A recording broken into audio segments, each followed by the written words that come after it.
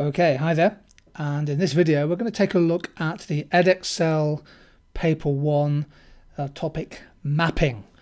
So what we do here is we take the specification in the order in which it's set out for paper 1, which of course covers themes 1 and 3. It's the micro paper, and we look to see which topics have been tested so far in 2017, 2018, and also covered in the sample assessment materials, the SAMs, and also an additional specimen paper made available by the board. We're going to color code this just in terms of working this out, so the 5-mark questions, the 12 marks, etc., and the data response, and the 25 mark on the essay are given a different color to get a feel for what's been set. In terms of the main essays, in 2017 there was a question about the sugar tax and a question about business objectives, revenue maximisation being the most realistic was the argument. A year later, last summer 2018, a question about the economic impact of nuclear power investment, and a very popular question on whether Apple's market power or that of other monopolists was in the consumer interest. There have also been some additional papers covering minimum prices in farming, information in higher education, carbon trading and taxation, and the minimum wage. Now, of course, those topics can come up again. Just because they've appeared in a specimen or sample assessment paper does not mean they can't come up again. This little mapping video we're going to go through does not include questions set in section A, the short answer and multiple choice questions, which typically are drawn from right across the entire theme 1 to theme 3 specification, and increasingly, of course, involve the testing of quantitative skills. We expect to see more of those quantitative calculation style questions and diagrammatic questions in the 2019 paper. So let's just scroll down and work our way through. So what I'm doing here, by the way, there's a download link for this file in the comment section of the video. If you want to download this file yourself and perhaps develop it yourself, that's fine. Theme 1, typically introduction economics, tends to be covered in the short answer questions about PPFs and functions of money and opportunity costs. You're not going to get big essay questions on that, although renewable energy I think could well be a feature of 2019. Then we start to get into the meat of the syllabus, how markets work. Not a huge amount of behavioural economics in the Edexcel paper, but you need to certainly understand the concept of rationality and also challenge and question people behaving rationally.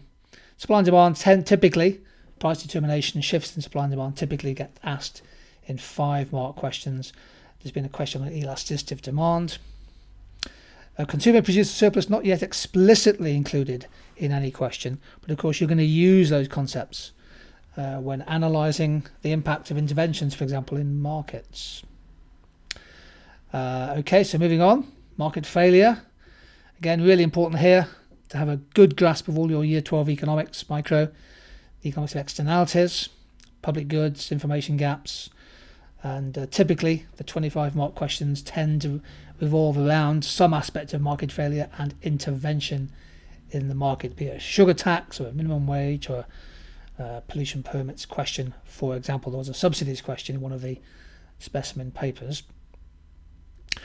Regulation important, and of course you can bring government failure into any evaluation of any question, and in fact you should do. Then we get into the business economics mainly from year 13. Popular questions on growth of businesses, on business objectives, obviously. They've targeted revenue maximisation so far. They've asked questions about mergers and also demergers.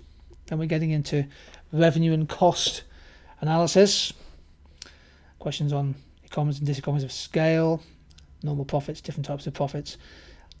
Whenever there is a question on market structures, whenever there's a question, you can always talk about economic efficiencies. So any essay question, you should definitely talk about one of those different types of efficiency. But notice then nothing on monopoly competition yet, nothing big on oligopoly, nothing big on cartels yet. Occasional reference to game theory. Then we get into non-price competition. We had a question last year on monopoly power, Apple. We've had a part question in one of the assessment papers on price discrimination. Nothing yet on natural monopoly. Monopsony has been covered, but could well come back again. And again, not much yet on contestable market theory. Labour market for Edexcel, Slightly less complicated theory in Edexcel. It's really a question about using your labour market theories to better understand and apply to the context. So we've had quite a bit of stuff on supply of labour and labour immobility, but not much else so far.